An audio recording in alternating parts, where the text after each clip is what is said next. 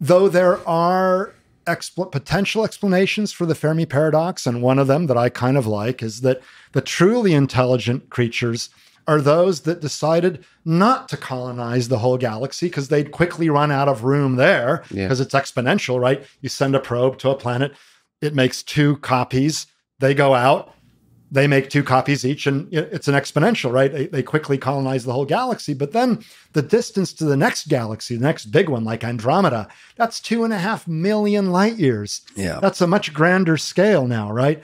And so it also could be that the reason they survived this long is that they got over this tendency that may well exist among sufficiently intelligent creatures, this tendency for aggression and self-destruction. Right?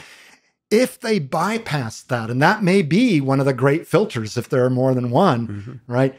Then they may not be a type of creature that feels the need to go and say, oh, there's a nice looking planet. And there's a bunch of, ants on it. Let's go squish them and colonize it. No, it could even be the kind of Star Trek-like prime directive where you go and explore worlds, but you don't interfere in any way.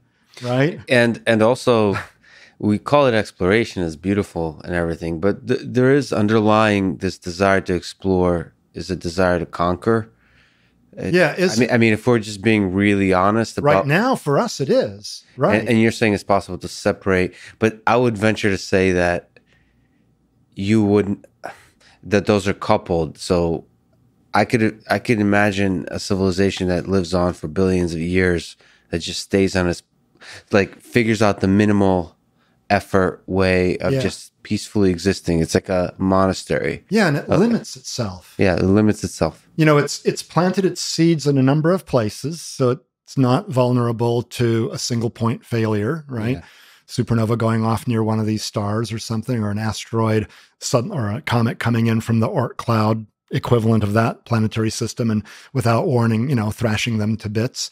So they've got their seeds in a bunch of places, but they chose not to colonize the galaxy. And they also choose not to interfere with this incredibly primitive organism, Homo sapiens, right?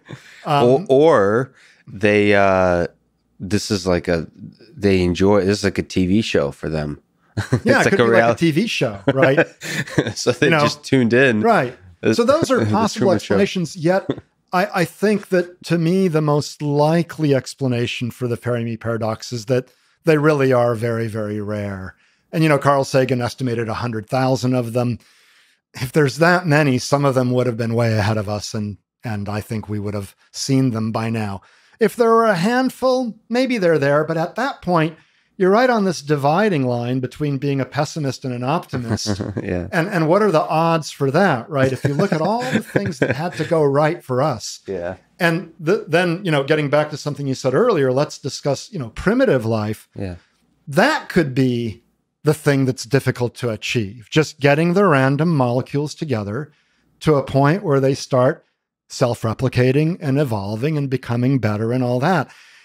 That's an inordinately difficult thing, I think, though I'm not, some molecular or cell biologist, but just it's the usual argument, you're wandering around in the Sahara Desert and you stumble across a watch.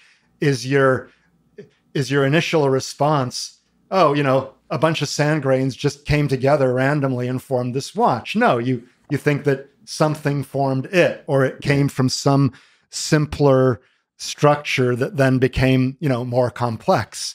All right. It didn't just form. Well, even the simplest life is a very, very complex structure. Even the simplest prokaryotic cells, not to mention eukaryotic cells, although that transition may have been the so-called great filter as well. Maybe the cells without a nucleus are relatively easy to form.